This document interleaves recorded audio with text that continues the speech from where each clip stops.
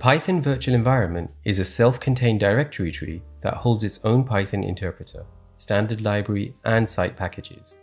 By isolating everything in that folder, you can install whatever packages you need for one project without affecting your system Python or any other projects. Let me try to explain this visually. In your local operating system, you can have one or more versions of Python installed. These are global installations. They're sometimes referred to as base interpreters or just system installed Python versions. Let's say you have two versions of Python installed in your operating system, version 3.11 and 3.12. You're also working on 3 projects in your local machine: Project A, Project B, and Project C. Project A needs to use Python version 3.11 and Pandas version 2.2. Project B needs to use Python version 3.11 and Pandas version 1.5. Project C needs to use Python version 3.12 and Pandas version 2.2. Using the correct version of Python is important because language features, library compatibility, security patches, and performance differs between the releases. Matching your project's specified Python version ensures it runs correctly, safely, and efficiently. It may also seem trivial, but using Pandas version 1.5 compared to 2.2 can cause your project to fail, because these versions can vary significantly.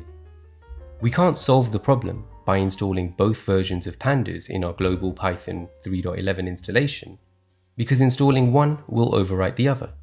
To address these project-specific requirements, we can set up a virtual environment for each project and install the packages directly within these environments.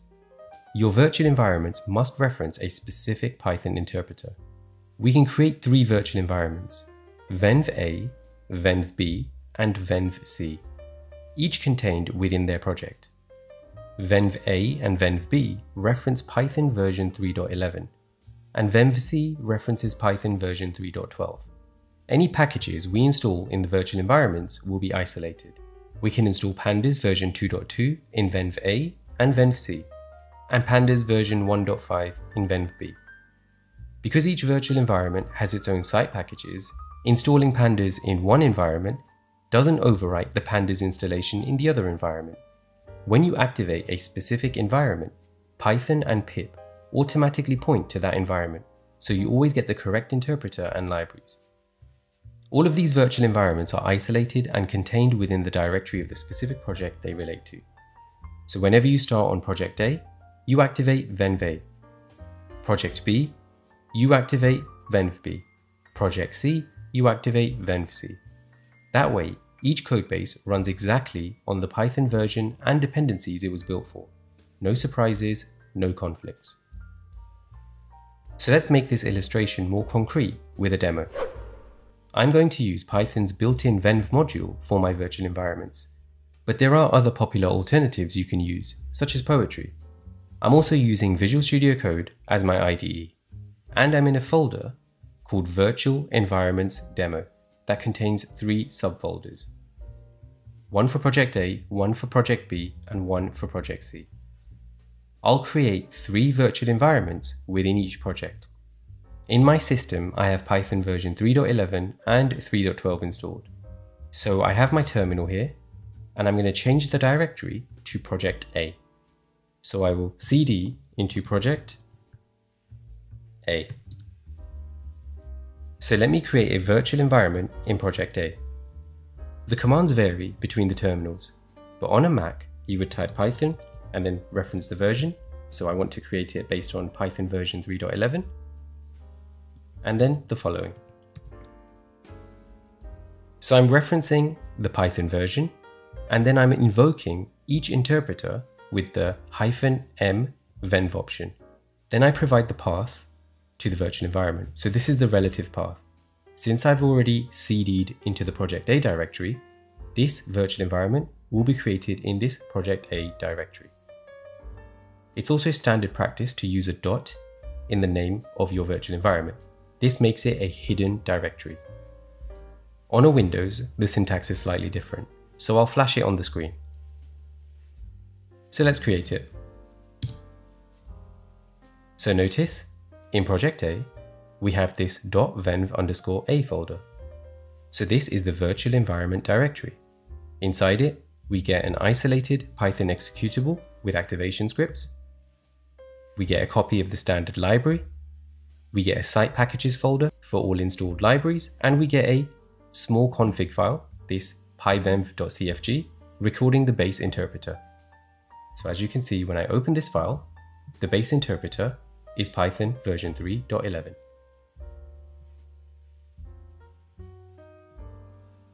So let's activate the virtual environment. So the syntax here is specific to using the terminal on Mac. You type source, followed by the name or the relative path of the virtual environment, /bin/activate. The syntax on a Windows would be different, and I'll flash it on the screen. So let's run this. So the virtual environment is now active. We can see that on the left here, inside of parentheses, we have the name of the active virtual environment. Let's check which version of Python is active in this environment. So I can type Python -- version. As you can see, Python version 3.11 is the active environment. Let's list all of the packages installed in this environment. So I can do pip list. A newly created virtual environment comes with pip and setup tools. That's why those are the only packages that are installed. Let's install pandas version 2.2. So I can type pip install pandas and specify the exact version I want, 2.2. Great, so that's installed. Let me clear the terminal. And now let's do another pip list. So we do have pandas version 2.2 installed, but we also have some additional packages. These are also installed because the dependencies for pandas version 2.2. To deactivate a virtual environment, you just type deactivate. And now notice that this will go. So we've deactivated the virtual environment. So let me clear the terminal. And now let's change the working directory to project B. So this project B folder. So I will go up a level by doing cd ... And then I will cd into project B. And let's clear the screen. Let's create a virtual environment for this project. Again, I'll use Python version 3.11, but this time I'll call the virtual environment venv_b. So I will do Python version 3.11 -m venv, and then the name of the virtual environment. As you can see, we've got a virtual environment set up within this project B folder. So let's activate this environment.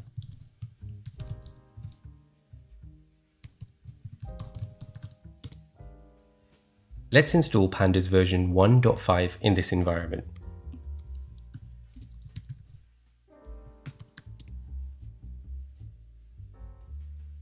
Great, so let's clear the terminal. Let's verify the installation. So I could do pip list. As you can see, we have pandas version 1.5. So let's deactivate this environment, clear the terminal, and now let's navigate to the project C folder. So I will go up a directory level, and then I will do cd into project_C. So let's clear the terminal. This time I'm going to create a virtual environment for project C referencing Python version 3.12.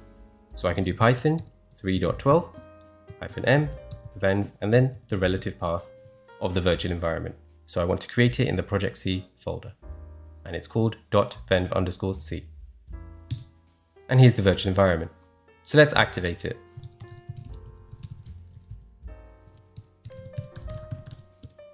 So the environment is now active. Let's install pandas version 2.2.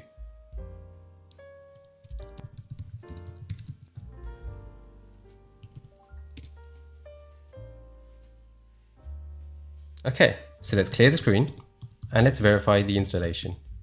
As you can see, we have pandas version 2.2.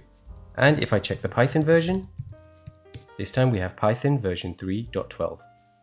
So to summarize what I've done so far, I have 3 virtual environments: venv, venv_b, and venv_c.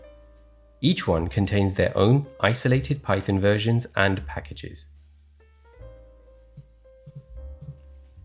Virtual environments should not be included in version control because they're meant to be ephemeral and easily recreated. Virtual environments are also platform specific, so a Mac OS virtual environment won't work on a Windows or Linux. Not to mention, they can also be hundreds of megabytes in size, and they can massively slow down your repository. Instead, if other developers want to recreate that environment in their own local machine, they can do so via a requirements.txt file, a pipfile.lock, or a poetry.lock file. So there's no need to store the whole virtual environment in version control. So let me demonstrate how a developer would recreate this virtual environment using a requirements.txt file. A requirements.txt file is a simple line-by-line list of the Python packages and optionally their versions that your project depends on. It serves two main purposes. Reproducibility, so anyone can recreate your exact environment by running an install command referencing this requirements.txt file. It also serves the purpose of documentation. It makes it clear which libraries and versions your code needs. So let me create a requirements text file for this project, project C. So this is going to list all of the currently installed packages and their versions in this virtual environment, venv_c. So this is the currently active virtual environment. Therefore, I can type pip freeze, use this greater than symbol, and then the name of the file I would like to output. So I'll call it requirements_c.txt. So this command runs pip freeze to list all installed packages in the active environment. And this greater than symbol and then the path to this file redirects that list into this text file. If I run this command multiple times, it just overwrites this same file. So let me run this. And now in project C, we have this requirements.txt file.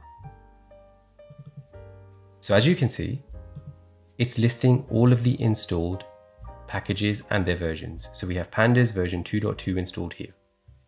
So let me delete this virtual environment and show you how to recreate it from scratch simply using this requirements_c.txt file. So I will just right click on this environment and delete it.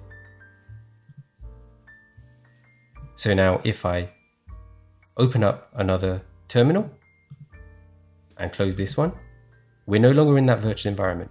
It doesn't exist, so I can't even activate it. So if I cd into project C and I try to do source, venv_c, bin, activate, it doesn't exist. So what I'll do is I'll create a new virtual environment. Again, I will reference Python version 3.12. And this time I'll just call it venv_c2. And here's the virtual environment. So let's activate that virtual environment. So source venv_c2/bin/activate. And now let's do a pip list. So it currently only has pip installed. So now to recreate the previous environment, we'll simply install all packages in this requirements text file. So the way to do that is by typing pip install r requirements_c.txt. So this is the path to that file. So this r flag with the reference to this requirements file tells pip to read the list of packages from this file named requirements_c.txt. So they all get installed. So let's run this. So let's clear the terminal. And now if I do pip list, notice we have all of the packages installed. So we've recreated a new virtual environment with the same packages and versions as the previous environment that we deleted. So to summarize, virtual environments are a way to isolate your project's dependencies without affecting your system Python or any other projects. Thanks for watching. If this tutorial on Python virtual environments was helpful, please like the video and subscribe to the channel for more. If you have any questions or suggestions, then feel free to drop a comment below. See you next time.